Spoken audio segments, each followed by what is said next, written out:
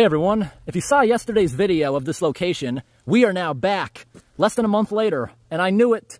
That structure is very undersized and it did not work. I've never actually seen this road flooded ever since I come here so often to do maintenance on it. And now, it's very difficult for us to do maintenance at all because of what the state of Massachusetts did. This trash rack was always clogging, but at least you could pull it out and clear it in a couple minutes by hand.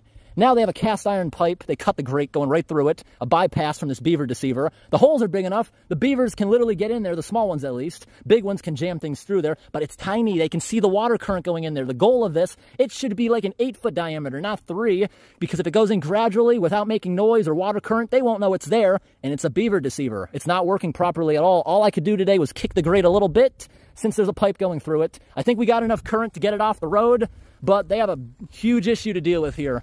Being cheap kind of doomed this road. This road is now completely shut down and gated.